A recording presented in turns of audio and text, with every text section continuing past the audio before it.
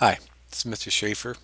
I want to walk you through how to share an Evernote notebook on an iPad via school chat.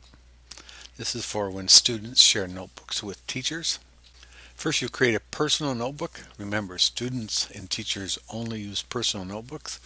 Give it a name that's easy for your teachers to know that it's yours. In this case, LA6 Carl S. Press create when finished. Remember, you need to go to your list of notebooks, and the new notebook is listed at the bottom. Access the options by pressing on the hamburger or the three dots when you're in that notebook. Press share the notebook. Type the teacher's email address. It's usually something like carl.schaefer@da.org. You can choose the level of access.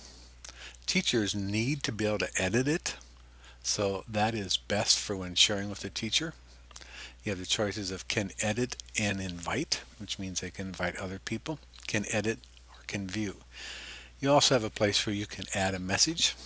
Other notebook settings is you can choose the list option to sort by preview or size. Notebook settings, you can change the name, add to a stack, which is a collection of notebooks, or delete. Make available offline.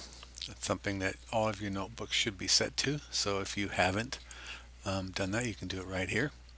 Add to shortcuts. If you're going to need access to this notebook often, I strongly recommend that you use this to add it to shortcuts. Again, when you are done sharing, you'll see that it has been shared. And under sharing settings, you can always change who has access to it or what level of access. That's about it. Enjoy. Share your learning.